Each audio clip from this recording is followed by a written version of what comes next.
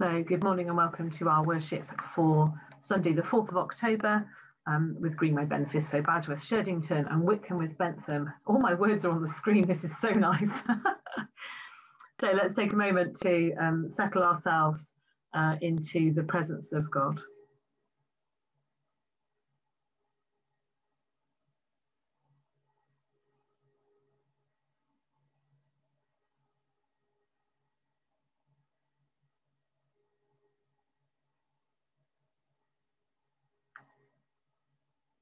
So join with me in the bits in bold on the screen, or all the bits if you normally join in with all of them.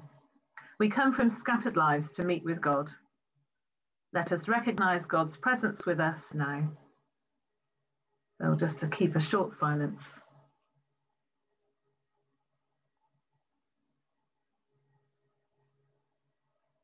As God's people we have gathered. Let us worship God now together across the miles yet joined. So let us pray. Come, Holy Spirit, fill the hearts of your faithful people and kindle in us the fire of your love. Through Jesus Christ our Lord. Amen. I have a sneezy husband here who just managed not to sneeze right in the middle of the prayer. In the light of Jesus, let us examine ourselves and confess our sins. So we'll keep a moment of quiet while we think about the things that we want to put in the light of Christ this morning.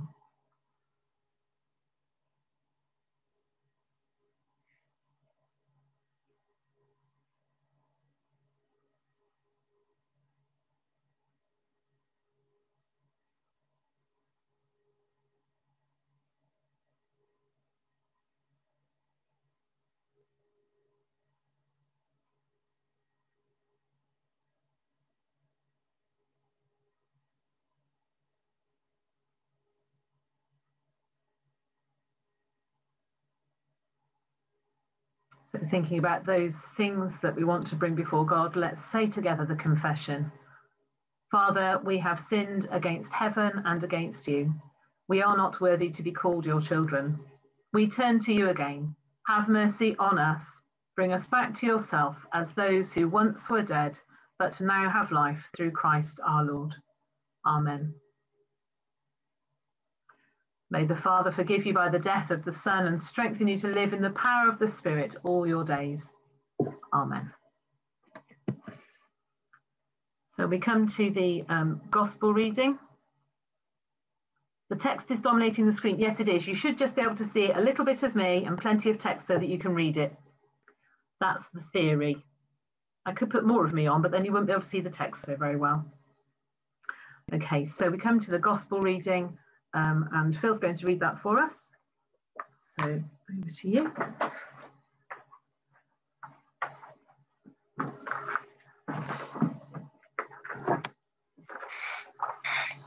The Gospel reading is from the Gospel of Matthew, chapter 21, beginning at verse 33. Listen to another parable. There was a landowner who planted a vineyard, put a fence around it, dug a wine press in it and built a watchtower. Then he leased it to tenants and went to another country. When the harvest time had come, he sent his slaves to the tenants to collect his produce. But the tenants seized his slaves and beat one, killed another, and stoned another. Again, he sent other slaves, more than the first, and they treated them in the same way. Finally, he sent his son to them, saying, "They will respect my son." But when the tenants saw the son, they said to themselves, "This is the heir. Come, let us kill him and get his inheritance." So they seized him, threw him out of the vineyard, and killed him. Now when the owner of the vineyard comes, what will he do to those tenants? They said to him, "He will put those wretches to a miserable death and lease the vineyard to other tenants who will give him the produce at the harvest time." Now, when the owner of the vineyard Jesus said to them, "Have you never read in the scriptures, the stone that builders rejected has become the cornerstone. This was the Lord's doing, and it is amazing in our eyes. Therefore, I tell you, The kingdom of God will be taken away from you and given to a people that produces the fruits of the kingdom. The one who falls on this stone will be broken to pieces, and it will crush anyone on whom it falls." When the chief priests and the Pharisees heard his parables, they realized that he was speaking about them. They wanted to arrest him, but they feared the crowds because they regarded him as a prophet. This is the gospel of Christ. Praise to Christ our Lord.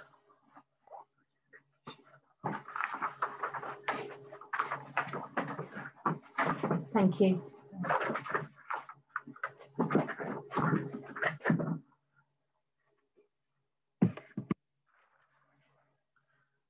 I'm just going to stop the screen share now so that I can speak to you with the sermon, and then I'll go back into it after that. Actually, maybe I can just make me bigger. No, I'll stop the share. Okay, so you should be able to see a big picture of me now. So I have preached on this reading quite a few times, and it's pretty straightforward. The main bit about the kingdom of heaven, and Jesus is telling people what will happen to him as the son when he will be killed, rejected. So, but today I thought we'd talk about something completely different. I've just realised I need to screen share because I've got some pictures to show you. So let me just go back to that. Sorry, I forgot that I want to show you some pictures. You don't usually get pictures, do you, in the sermon? No. There, okay. I've got a picture to show you in a moment. So, stones and cornerstones, if you heard that part of the reading. I wonder if you've ever wondered about stones. They're significant, important, and they come in many shapes and sizes. And some are useful, and some are not. Some are just for fun. So, for example, a skimming stone, you know, the ones that you just skim out, and they create ripples, temporary ripples, and then they sink out of sight. And then you have a rolling stone, not the musical type, but the type that gathers no moss. Or how about a stepping stone, something that helps you to cross a river or a stream, but they can be slippery and sometimes you might fall into the water. Or a philosopher's stone. Okay, so that one is an invention of J.K. Rowling. Or a memorial stone. As we approach our season of remembering, those stones might come to mind. A variety of stones. And then in our reading, the cornerstone. This is an important stone in a building. When constructing temples or any other buildings in ancient times, the cornerstone was literally at the corner and set not only the location, but also the direction of the building. Here is a picture of one. So you can see that that large stone at the bottom there is the cornerstone, chosen carefully. Nowadays, cornerstones have become more ceremonial and often appear further up in the structure with inscriptions and information about the building, like this one. That one's built in, I think that says 1984. But in Bible times, the cornerstone was seriously important. It wasn't a ceremonial stone like this one, but a major part of the foundation of the building. It had to be right, strong, durable, and carefully chosen by the builders. So when Jesus talks about the cornerstone, he's not talking about this kind of memorials, this kind of pretty stone, but something more significant, this kind of foundation, really important stone. And this should remind us of the importance of relying on Jesus as our cornerstone. Not just a strong foundation, but the thing that determines our location and our direction. I love that this implies a sense of movement, that we are not static, that we are not like a building, but there is movement. We are on a journey. And that journey should be based on Jesus, the cornerstone, giving stability and direction. You might see that as a personal message for your life as a Christian. Or you might see it as a message for us as church. How you hear this message depends on your own circumstances, your involvement in church activities, and so on. And to finish, I want to mention the part of the gospel that tells us about the tenants of the vineyard who don't want to give the produce to the owner, so much so that he eventually sends his son, who is killed. And that should sound familiar because, as I said at the beginning, it's how Jesus links the story of the vineyard that we heard and the cornerstone reference, which is from Psalm 118. When Jesus is killed, it is a parallel to the cornerstone being rejected. Because of his death and rejection, he becomes that stable influence. I'm sorry, I couldn't resist it. Do you like my stable influence? God sent his son to die for us, for love of us, and he made him the one thing that can give us stability and direction. In these COVID times, we need that stability and direction, and maybe a little humour. When all is disrupted in our lives and in our worship, what do we learn from that? What should our direction of travel be as individuals and as church? Where are we going, and where is Jesus leading us? Disruption allows us to stop, pause, pray, and review. So, a small pause in the homily and a time for a short prayer.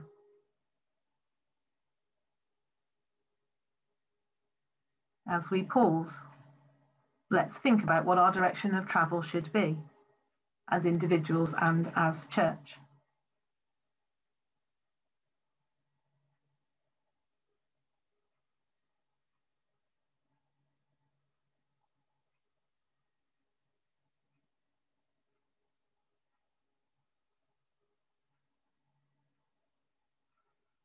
So let's make sure we make the best use of this disruption to ensure that we are travelling in the right direction with Christ as our cornerstone. Amen.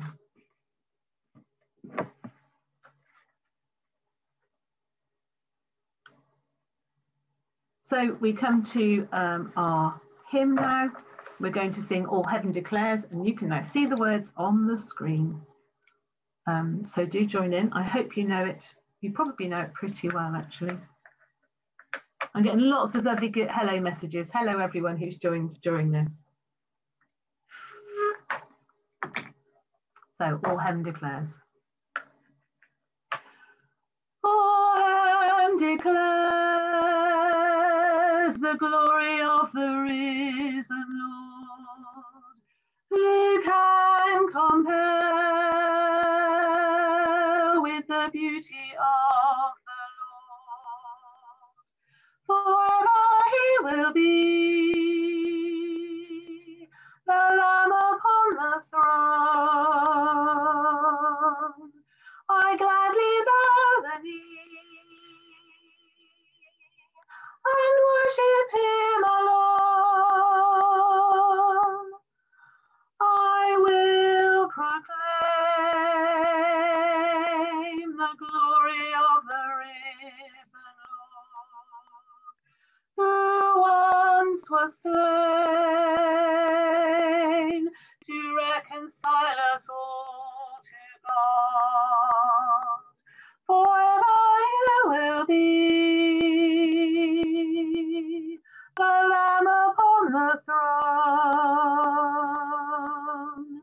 I gladly bow the knee and worship you alone.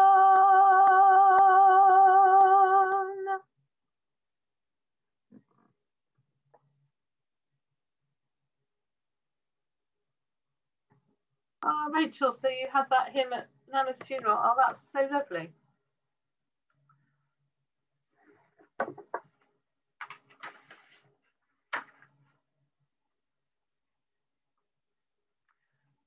So, we turn to our affirmation of our faith, helping us to share with others what we believe helps us also to remember what is at the core of our faith.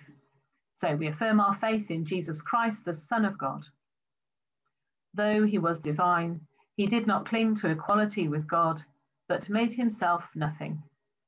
Taking the form of a slave, he was born in human likeness. He humbled himself and was obedient to death, even the death of the cross. Therefore God has raised him on high and given him the name above every name, that at the name of Jesus every knee should bow and every voice proclaim that Jesus Christ is Lord, to the glory of God the Father. Amen. So we turn to our intercessions. If there is an intercession that you would like to share this morning, then please do type it in. Remember, this is a public space, but we are happy to pray. And if I don't spot them, I will keep looking just to check. But if I don't spot them, we will all pray them anyway. So please do. And obviously you will have prayers that you might want to make quietly at home too. Just to say thank you very much to Paul Stanfield for preparing our intercessions for today, which I'm reading on his behalf. So we intercede for others. Lord, meet us in the stillness and hear our prayer. Our responses are, as usual, Lord, in your mercy, hear our prayer. Holy God, you made our world to be like a vineyard and chose a people to be its tenants. May we who are now the workers in that vastly changed vineyard prove to be worthy of the work you trust us to do in Jesus' name. Mighty God, we pray for our church, that Christ may be the cornerstone of all that we do in his name.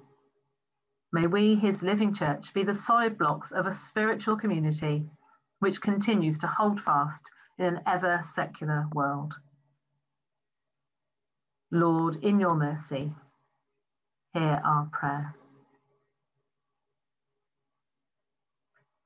Creator God, as we pray for our world, we especially pray for all who, like St. Paul, have suffered the loss of all things for the sake of their faith in Jesus Christ. We raise before you organisations like the Barnabas Fund, which aids Christian living under persecution or in threatening environments, with finance and prayers. We join our prayers with them as we ask for courage and strength for all persecuted Christians, their communities and churches. Lord, in your mercy, hear our prayer. Father God, we thank you for the joy of human love and for all those amongst whom we live and work. We pray particularly for loved ones who worry us with their health or circumstances or life direction. We pray for those among our friends and families who do not know you or whose faith has been shaken.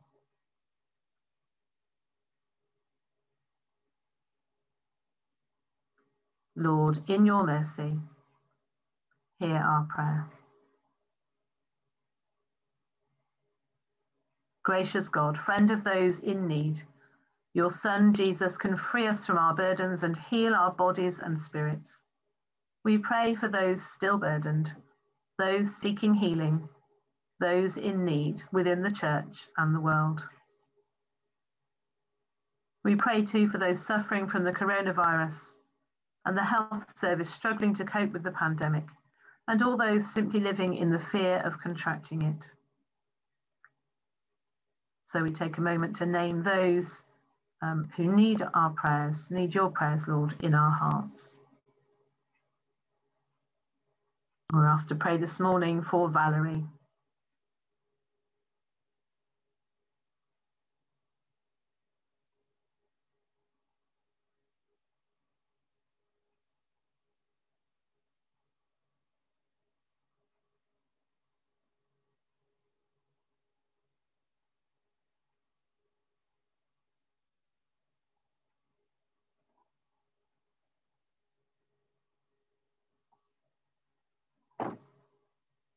So we pray for all of those for whom we know who are unwell at this time.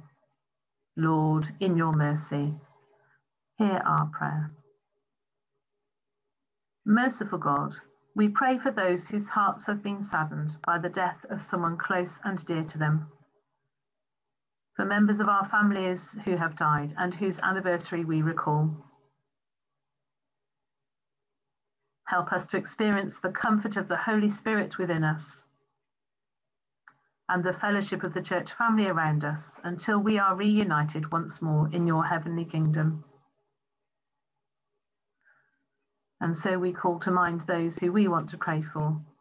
And we pray for Leslie, whose husband Jack has died in the last 2 days.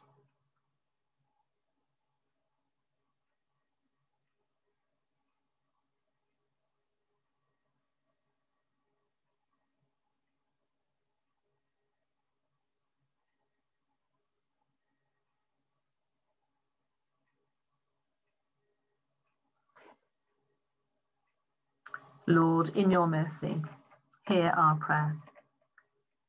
Faithful God, as we move into the coming week to live and work for the gospel, help us to travel onwards with our eyes on the goal, to that place where you are beckoning us, onward to Jesus.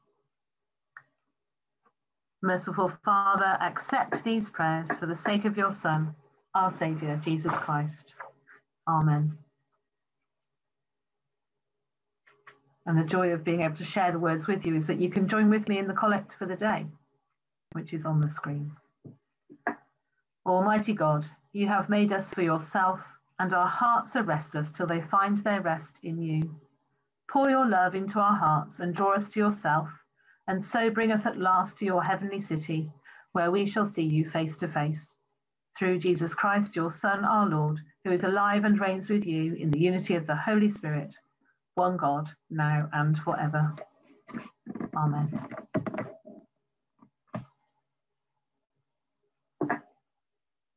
Let us pray with confidence as our Saviour has taught us. Our Father, who art in heaven, hallowed be thy name.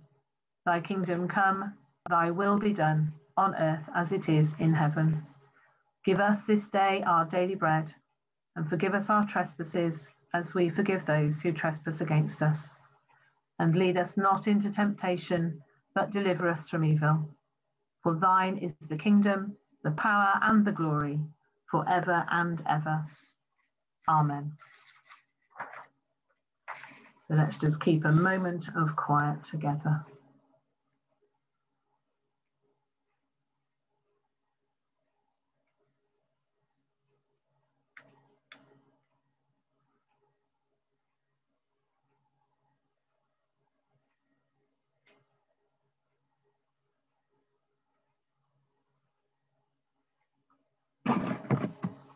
So we're going to sing our other song this morning, Make Way, Make Way. So I'm going to sing all of the little bits that I can. So you might just want to, if there's two of you, you can do, one of you sing the first Make Way and the other one sing the one in brackets, but it's just me. So I will sing it as if I am everybody. But I am expecting to hear you in my head joining in. And I often do, which is fabulous.